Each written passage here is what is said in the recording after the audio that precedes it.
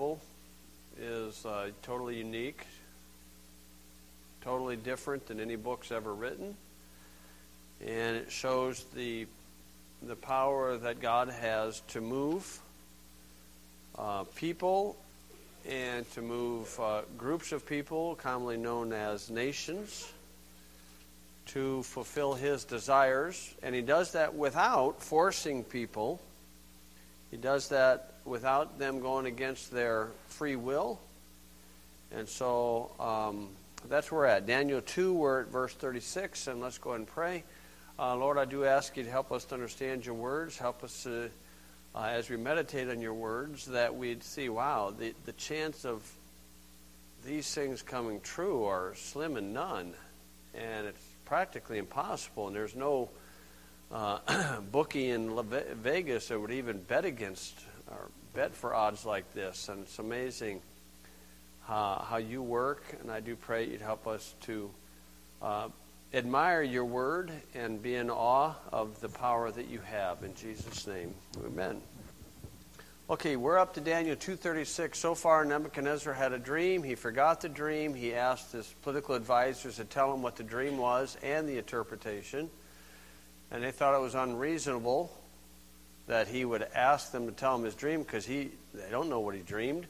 But we have a God in heaven that knows our mind, knows our thoughts, gives us dreams, and reads the dreams and all that stuff.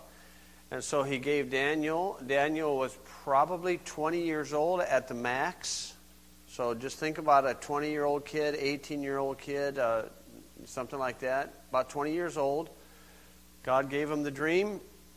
He went in and told Nebuchadnezzar. Nebuchadnezzar, oh, yeah, you're right. Now I remember. And so then he says, what's the interpretation? Okay, so this is the interpretation of the dream. Verse 31 to 35 is the actual dream. And so he's going to start interpreting it. Okay, now what this is going to introduce a new thing in history. This is called the times of the Gentiles.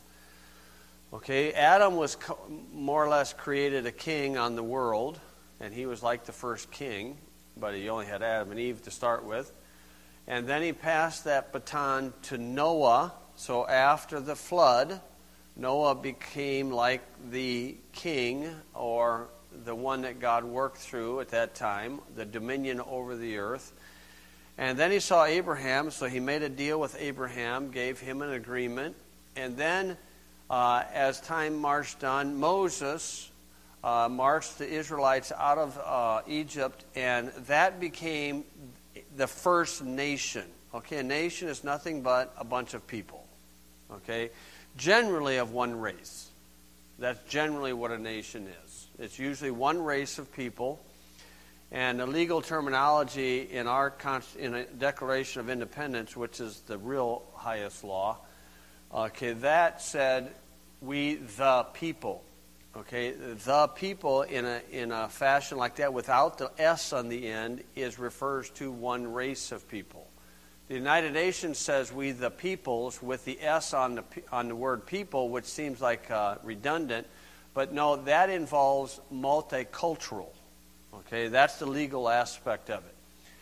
And so Israel had one people, and to be a citizen, you had to be a Jew. If a Gentile wanted to come along with them, they had to adopt their rules and their laws, and they became strangers in the land, foreigners, aliens. They were to be treated like the citizens. The citizens were not to have any separate laws or anything. Okay, so Israel became the first nation that God used as an example to all nations.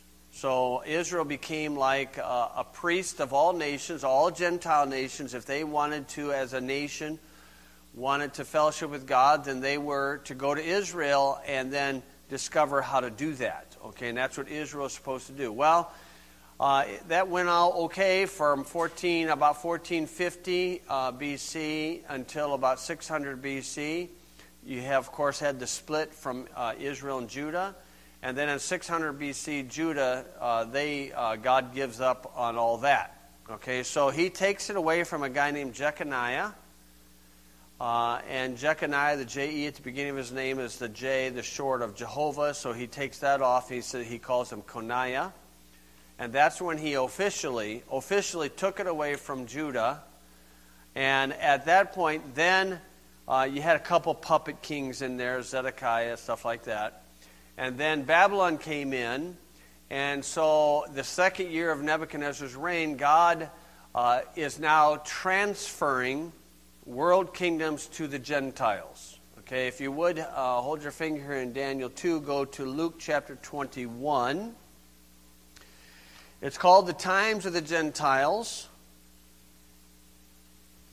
And so, excuse me, who's running world kingdoms today are Gentiles. The vast majority are Gentiles. Anybody that's not a Jew. Luke 21:24, and they shall fall by the edge of the sword, and they shall be led away captive into all nations. The they in this context will be Israel. You'll see Jerusalem in verse 20. And you'll see that they're supposed to run to the mountains, verse 21. So this is obviously prophecy about the tribulation. He says, they shall be led away captive into all nations, and Jerusalem shall be trodden down of the Gentiles until the times of the Gentiles be fulfilled. Okay, well, that will obviously be the end of Daniel's 70th week. And then he restores Israel to its rightful position. So we're living in a time period called Gentiles. Another passage on that is Romans chapter 11, verse 25. Now, when I say Gentiles, obviously the world kingdoms are... God has delegated world kingdoms to be under Lucifer or Satan. And then he will pick the Gentiles that he wants to be international powers or whatnot. Okay, so this is what Satan offered Jesus during the temptations. Remember, he said, if you bow and worship me, I will give you all these kingdoms. So religion and politics. So this tells us some things. When people get international political power, okay, generally speaking, there's been a deal cut with Satan somewhere along the way. Okay, now the exception does prove the rule. The exception would be King James. Okay, he's an exception to the rule. Bloody Mary is the rule. Okay, a Bloody Mary or Mao Zedong or Stalin or Fidel Castro, okay, those are the general rule of how it works, okay, when they get in charge. So you got King James and Queen Victoria were two exceptions, okay, and then Romans chapter 11, verse 25. For I would not, brethren, that ye should be ignorant of this mystery, lest ye should be wise in your own conceits, that blindness in part has happened to Israel. Okay, that's today. Israel as a nation is blind to the Scriptures, and they are the enemies of the gospel. Chapter 11, verse 28, that's Israel today. Okay, and then he says that the blindness of Israel has happened to Israel until the fullness of the Gentiles be come in. Okay, so again, there's the times of the Gentiles. Now in Daniel 2, this dream with Nebuchadnezzar is going to introduce the times of the Gentiles, the beginning of it. And Nebuchadnezzar is going to be the first international king of the Gentiles. So Daniel 2, verse 36, here's the interpretation. This is the dream, and we, that's Daniel's buddies, will tell our interpretation of the Scriptures. Okay, that's what everybody thinks. Everybody's got their own interpretation. Now, Daniel says, we're going to tell you the interpretation of the Scriptures. Okay, thereof before the king. Okay, thou. Okay, remember TH pronoun, singular pronoun. Thou, O king, art a king of kings. So we know Jesus is the King of kings. But Nebuchadnezzar is a king of kings. He is the first international king that God's going to establish of this dream. Okay, you're a king of kings, for the God of heaven hath given thee a kingdom. Okay, God's the one that put them there. Power and strength and glory. Okay, so God is the one that put them there of this kingdom. In Daniel 4, remember, he forgets that. He forgets that, and then he gets into a nutcase for 7 years. Okay, then he says in verse 38, now this is world kingdoms. He says, and wheresoever the children of men dwell, the beasts of the field and the fowls of heaven hath he given into thine hand, and hath made thee ruler over them. Thou art this head of gold. Okay, that's the dream. Okay, now beast of the field, commonly known as wolves, canine. Okay, and so the idea of the beast of the field, where political figureheads will operate as the beast or the dogs, where other places refer to as judges as ravening wolves.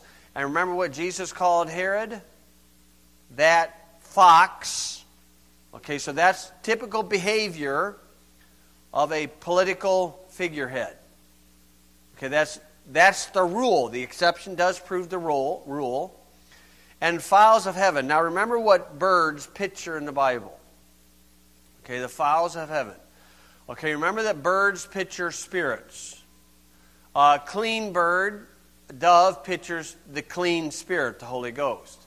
Unclean birds, ravens, owls, buzzards, and then small winged creatures, flies, mosquitoes, picture unclean spirits. So in this world kingdom, you have unclean spirits that's influencing what's going on down here on earth.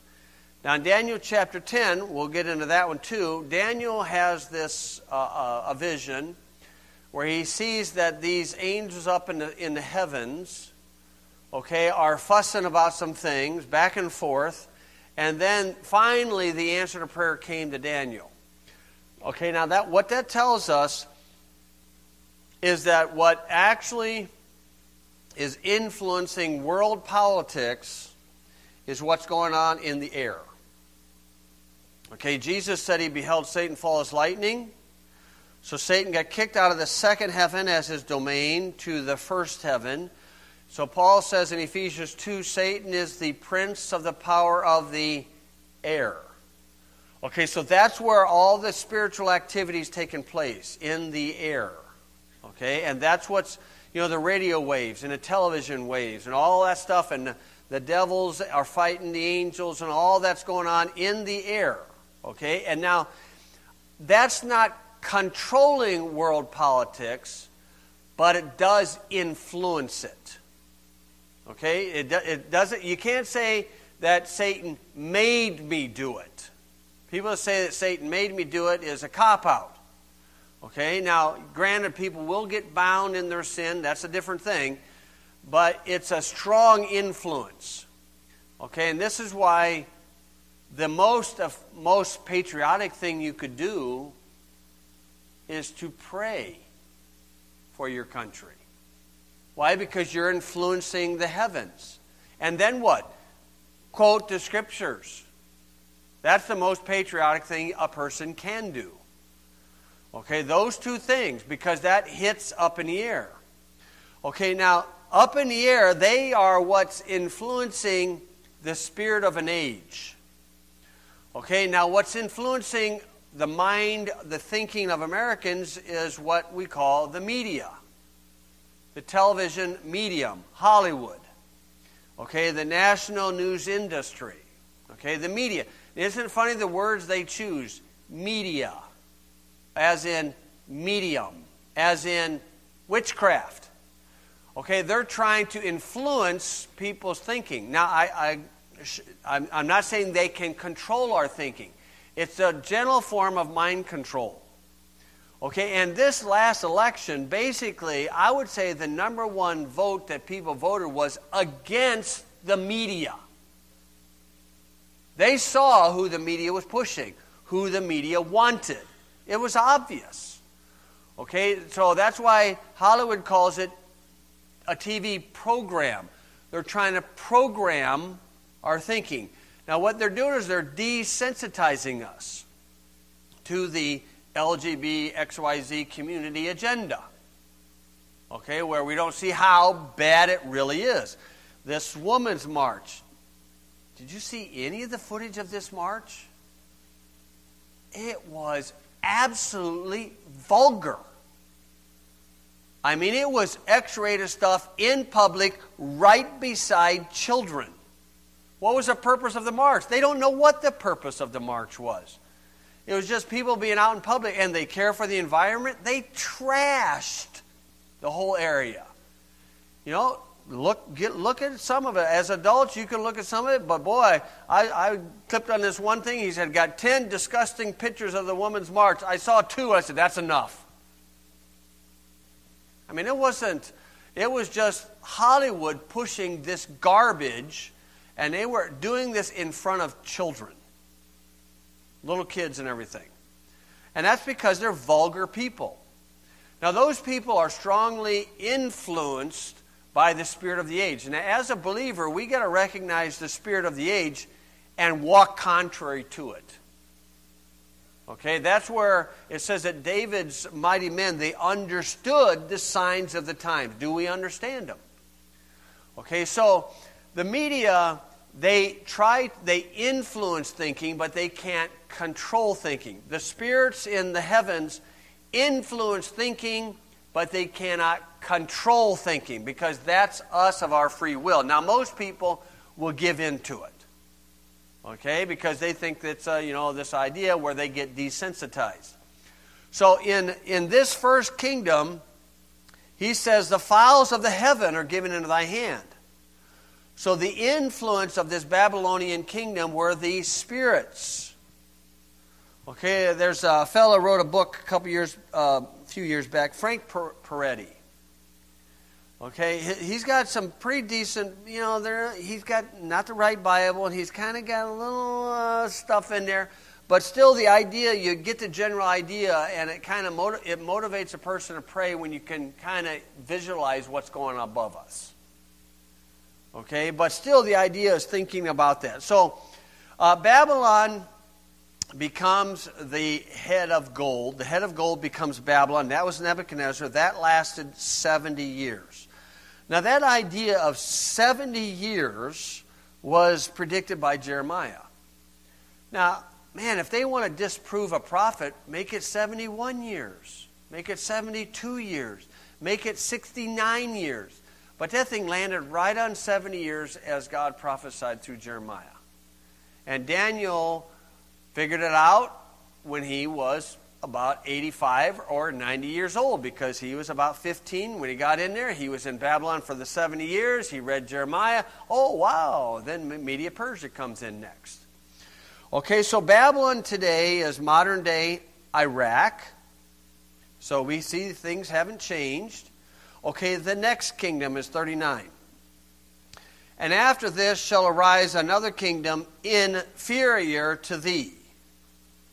So it's a lesser kingdom, and a third kingdom of brass, which shall bear rule over all the earth. Okay, this is over all the earth of that area. Okay, the second kingdom, these two kingdoms are given by name in chapter 7. Okay, so they're given by name in chapter 7, verse, let's see, 19, 20, 21. Maybe it's 8. I'm sorry, it's 8. In chapter 8, verse 20 and 21. Okay, they're given by name who it is. Okay, so the second kingdom is Media Persia. That's modern day Iran. Okay, then the next kingdom is Greece. Okay, back before Christ, that would have been Alexander the Great. Historians call him Alexander the Great. His private tutor was Aristotle. Alexander the Great was a chronic drunk by the time he was 15. He died when he was 33. I don't think he was such a great man. So you have Aristotle, Plato, and Socrates. 2 of the 3 were sodomites.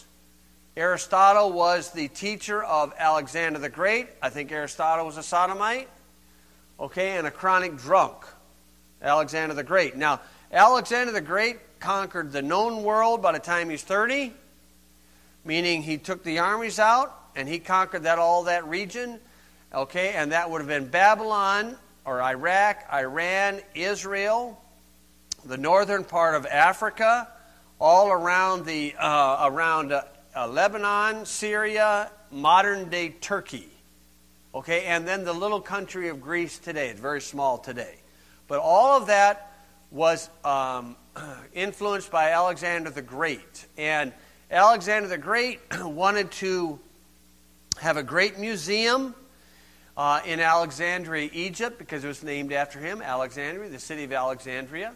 They had a museum there as you're musing, thinking about things. They had a school there, an unusual school and all that stuff. And that's where Origen started messing with the Scriptures, because the Scriptures came from Israel down there. He didn't like some of the things. Origen, a guy named Origen. I don't know if the state of Oregon was named after the guy. It's spelled a little bit different. But Origen was probably the first Bible corrector in the school down there in Alexandria, Egypt. He was like his beliefs were similar to a modern-day Jehovah's Witness. Origen. Now, the scholars, they think Origen's a godly man.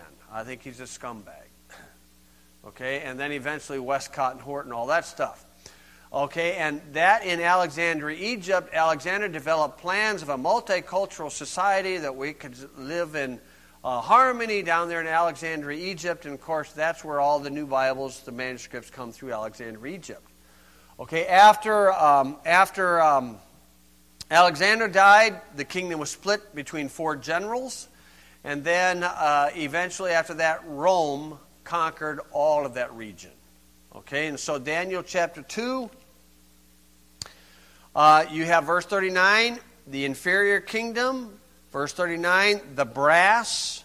Verse 40, the fourth kingdom shall be strong as iron, for as much as iron breaketh in pieces, and subdueth all things, and as iron that breaketh all these shall it break in pieces and bruise.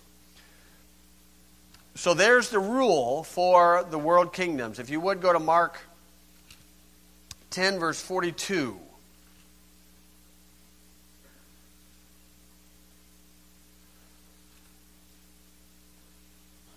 And then also Matthew.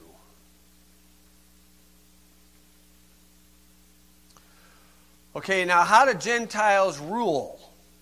Okay, they rule by lording it over people. Okay, we'd say dictator, tyrant, bully.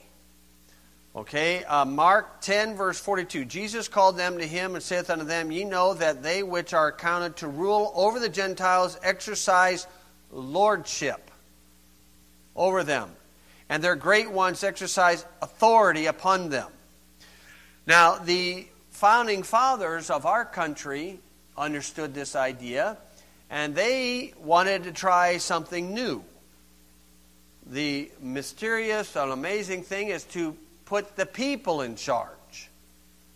And the way they wanted to do it, in fact, Thomas Jefferson said publicly that the number one job of politicians is, or statesmen is what they call them more or less, statesman is different than a politician, is to keep the people alert to the affairs of the governing structures.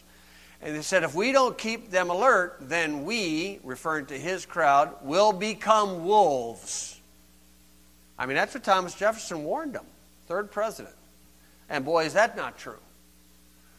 Okay, and so the way they wanted to box in public officials is to, when they took the oath of office, is they sign an oath. They take the oath and then sign the oath and then purchase a bond through an insurance company. And that was to make them public servants under the people. Because Jesus said here, but so shall it not be among you, but whosoever will be great among you shall be your minister, and whosoever ye will be the chiefest shall be servant of all. And that's what became known in our country. Now, if you remind any of them about that, they sort of kind of get upset. But if they didn't want to take that position, don't take the oath. Okay, and if they violate their oath, sue them on the bond. And then if they lose the bond, then they got to get kicked out of office. Okay, but how hard is it to do that? Okay, Matthew 11, verse 12. This is the standard. This is the standard of Gentile governing structures. Matthew 11, verse 12. He says, and from the days of John the Baptist until now, the kingdom of heaven suffereth violence, and the violent take it by force. Okay, governing structures operate generally as a body in two fashions. Leviticus chapter 5 gives both of them. One is deception, and the second is force. Okay, now, depends. In America, they use deception first, and when that doesn't work, force will come second. In the Oriental cultures, force is first, and forget deception. They'll just force it right down their throat, generally in Oriental cultures, in communist cultures. Okay, and that's the standard. That's the practice. Okay, so in Daniel 2, verse 40, we have an advantage of hindsight, of looking backwards. Hindsight's 20/20. So we know that fourth kingdom is Rome. Okay, pagan Rome. Pagan Rome. And that was the kingdom that Israel was subject to. Remember that Jesus said in John 8:32, and ye shall know the truth, and the truth shall make you free. And those Pharisees got mad. And they said, what do you mean, make us free? We've not been subject to anybody. Right at that time, they were subjects under Rome.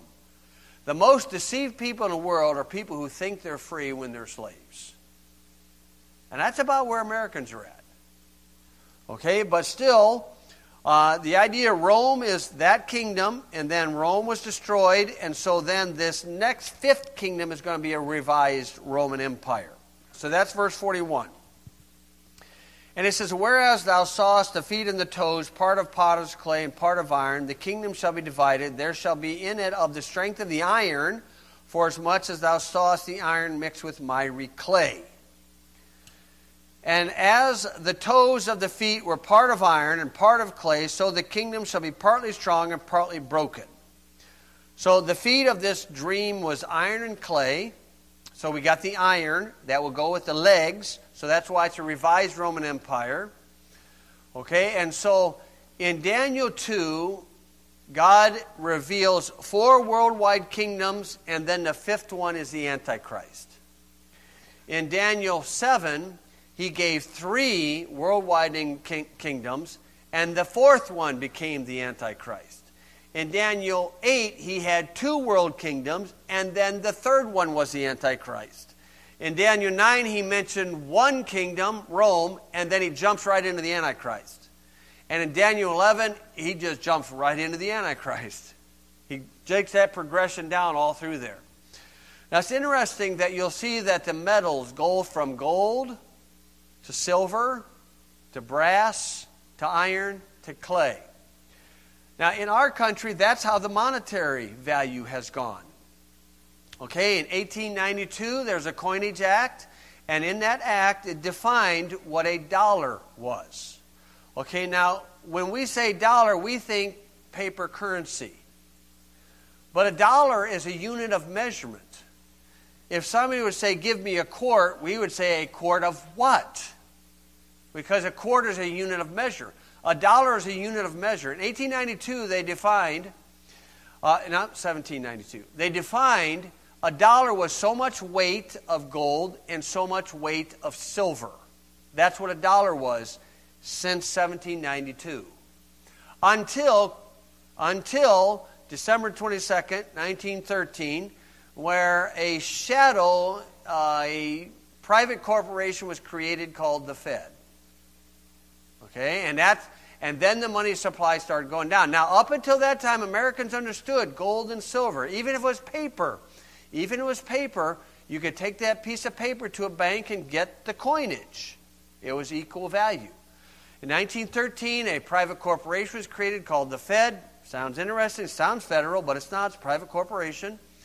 And then if I lay all the currency in front of you, which I have, you can see the deception. I've got 1928, 1932, 1950, 1963. I've got the 3 $5 bills in the 1960s. We have 3 different $5 bills because they had competition. Naughty, JFK did that, and then he got a bullet in his head from the back and the front, okay, depending on which way you want to go with it. Okay, he had 3 $5 bills in 1963. United States notes, Federal Reserve note, and a silver certificate. I've got all 3 of them. And as soon as LBJ got in charge after JFK died, he pulled all USA notes out. Why? Because that was competing with the Feds. So FDR took the gold from Americans, where the gold currency was taken out. And LBJ took the silver out. And so then you've got the clad coins. 1965 is when all the clad coins started coming in. If you have a coin before 1965, 1964, keep them. You've got silver. Okay, we knew a friend of mine, his dad knew that these clad coins were coming in, and he'd been collecting all these dimes and quarters in the 50s, and he had so much of this stuff that they had to have a truckload in order to transfer his coinage from one bank to another, and then he borrowed off those coinage. But and so now the coinage is nothing. It's of no value. So it went from gold to silver to brass, like the penny, not even copper anymore, to iron. That's what the coinage is today. You know, down to fiat currency, paper currency is clay. It's of no value. Now, we hold our currency, we think, oh, that feels like money. But when you go to Australia, their money don't feel like money. And when they come here, ours don't feel like money to them. It's all fake. I think Brent, when Brent and I went to Vietnam, we were instant millionaires. Oh, it was amazing. We were so rich. I think we could exchange $100 and we got like $1 million in Vietnam currency. Man, we were so rich. Okay, and you can buy anything for about $7. There's one time, you know, Orientals, you dicker with them, and so Mike Roberts was trying to get this item for me, and he's, got the guy down to the price, and then I gave him the money. I said, keep the change. It's like, oh, it just drove him nuts. Okay, but that's what's happened in our country. Is that it shows that evolution is false, does it not? Devolution is true. It's the exact opposite. Okay, now in Daniel 2:43 is something very interesting. I'll just kind of tip the curiosity here. So we're talking about iron and clay. Now we know clay would be a portrayal of man, is it not? I mean, because we came from the dirt. 43, he says this, and whereas thou sawest the iron mixed with miry clay, they shall mingle themselves with the seed of men. But they shall not cleave one to another, even as iron is not mixed with clay. Who's they? Well, the iron and the clay, we see the clay is the men because the parallel. But who's they? That's something very strange. Okay, and this is something that the Bible writes about, talks about. And this is, you go back to Genesis chapter 6, where you have the fallen angels, the sons of God, coming into the daughters of men.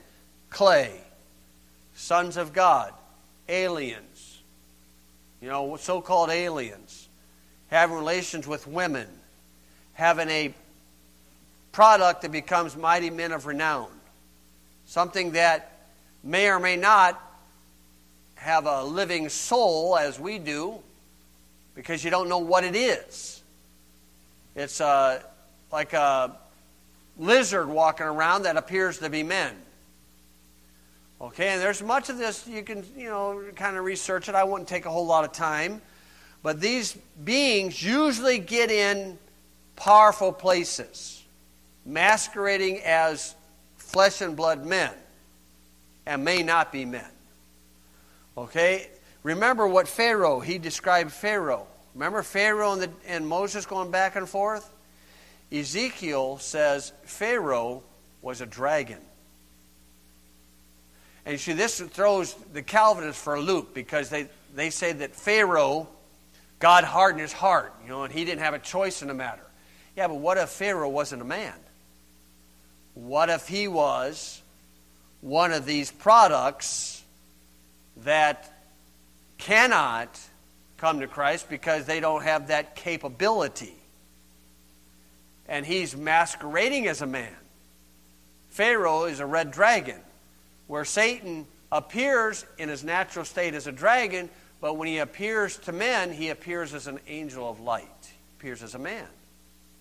He can shapeshift. And do we have these beings walking around on our earth? Oh, you most certainly we do. Now, there's some people who will major on this ministry. I don't think you ought to major on it, but I think you ought to know about it.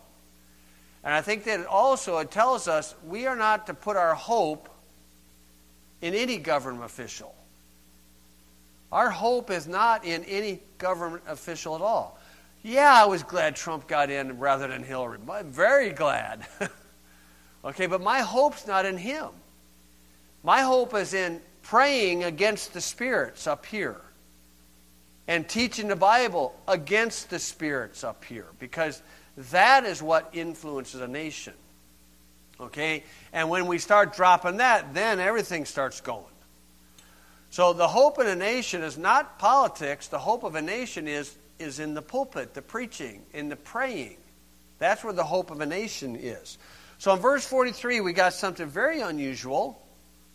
Okay, and that would go into the Antichrist kingdom, where you have the 10 demoniac kings that give their authority to the Antichrist.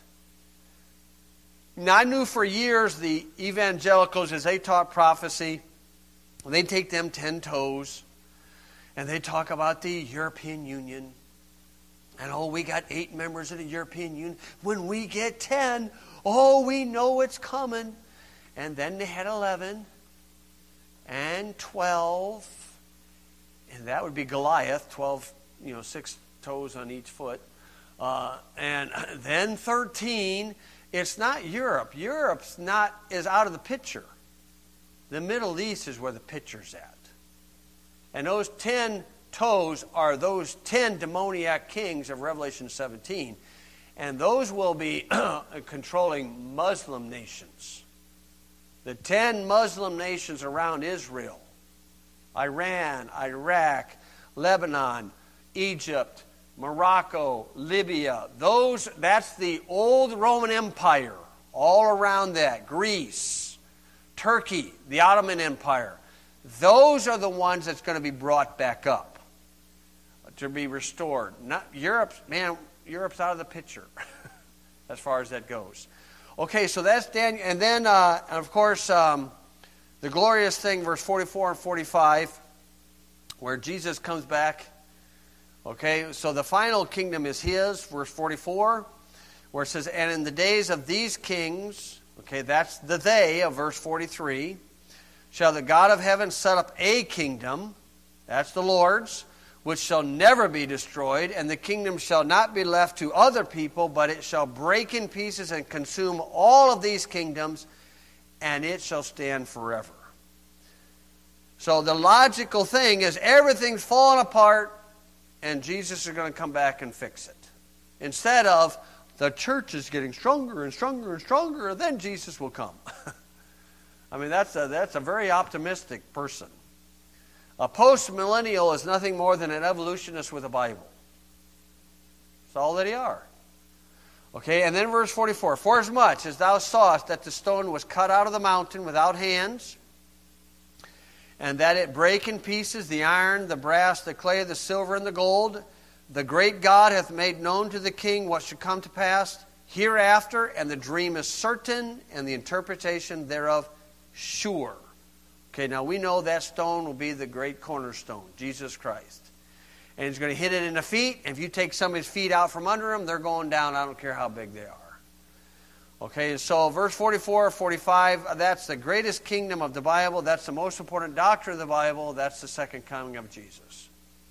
Okay, we'll stop there.